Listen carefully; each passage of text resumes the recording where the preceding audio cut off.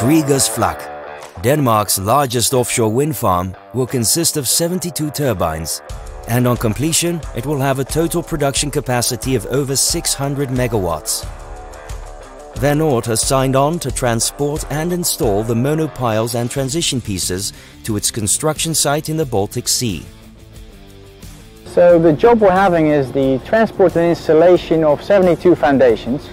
These monopiles will be floating, and we put the transition pieces on a barge and we tow them to the Svanen, our installation vessel.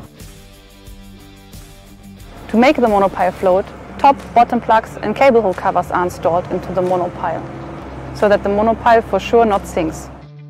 Oord's offshore installation vessel, Svanen, has a 6,000 tons lift capacity, more than enough to install the 800 tons foundations. A 3,500 kilojoules hammer drives the piles into the seabed, and the transition piece is lifted overhead, after which it is connected with 116 bolts.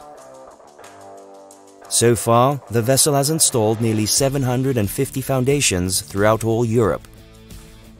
I really enjoy working in a team with so many different kind of people to create something sustainable. What makes me proud is if people really enjoy working within the team and if they are proud to be part of the team. Despite all challenges, the Svanen delivered the project without any injuries and well ahead of schedule. Excellent teamwork provides a future-proof result.